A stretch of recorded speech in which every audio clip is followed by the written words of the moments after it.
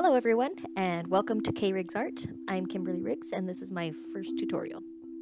So I checked out some of the other perspective video here on YouTube, and have come to the conclusion that the basics are really well covered. So instead I want to teach you a few tips and tricks that you can use and ensure technical accuracy in your drawings. So as with all perspective drawings, you need to start with a horizon and at least one vanishing point. I'll start with one perspective this week, and in my next tutorial, I'll go into 2 points. Okay, let's start by drawing a box. Since this is 1 point perspective, all of my horizontals are parallel to the horizon line, and all of my verticals are perpendicular to the horizon line. Any lines that indicate depth will converge at that vanishing point.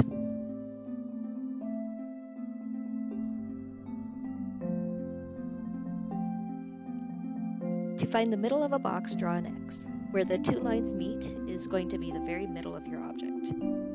If you wish to duplicate your box with the same dimensions, say you're drawing a bunch of row houses and all need to be the same size, you'll want to find the middle of your box.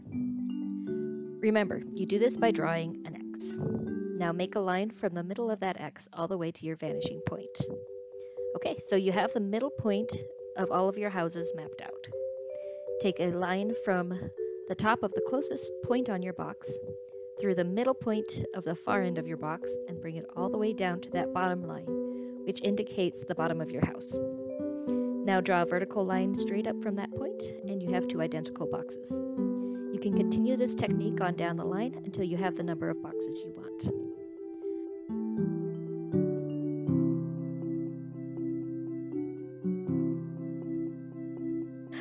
One thing you'll want to keep in mind while drawing, as objects move away from the viewer and closer to the horizon line, they will appear smaller and closer together.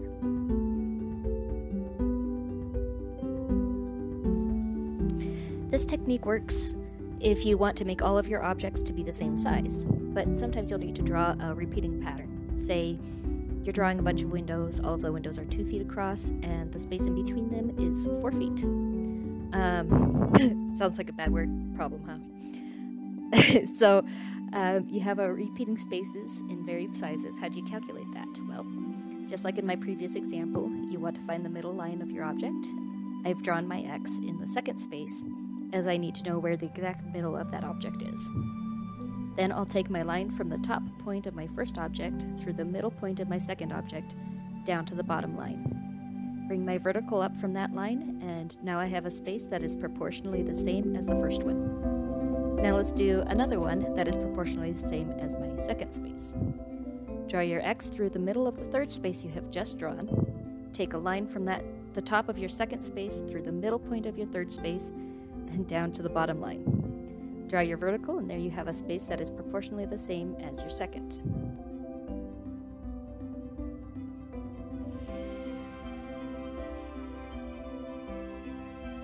You can carry this on down the line as far as you wish.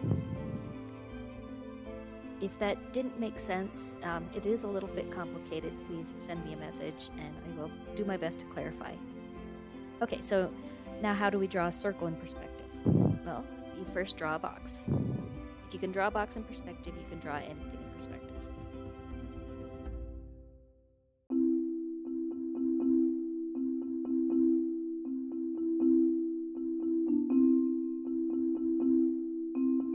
Now draw an X to find the middle of that box.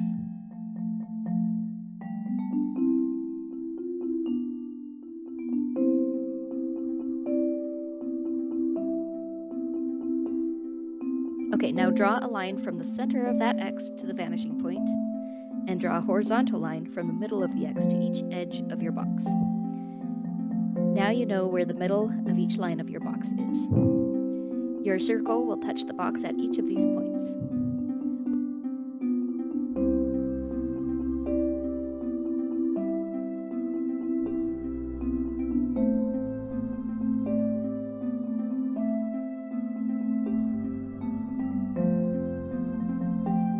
What you have done is create 4 identical squares within your box. Now draw a diagonal through each of these.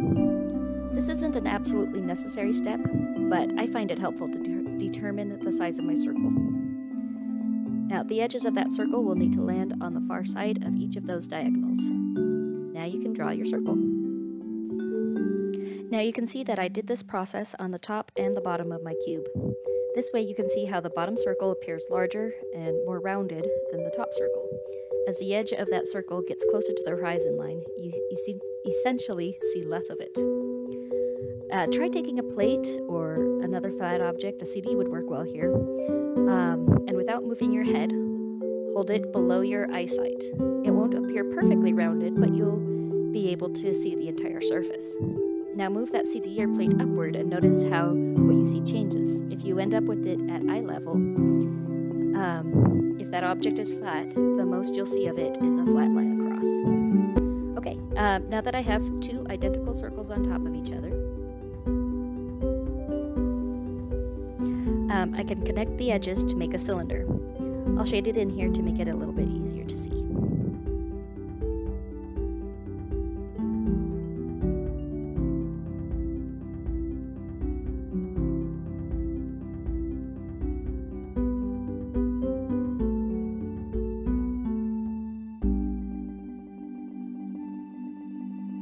Okay, now grab your CD or plate, or really any other object, and if you hold it above your eye line, you'll see the bottom of the object, but if you hold it below your eye line, you'll see the top of it.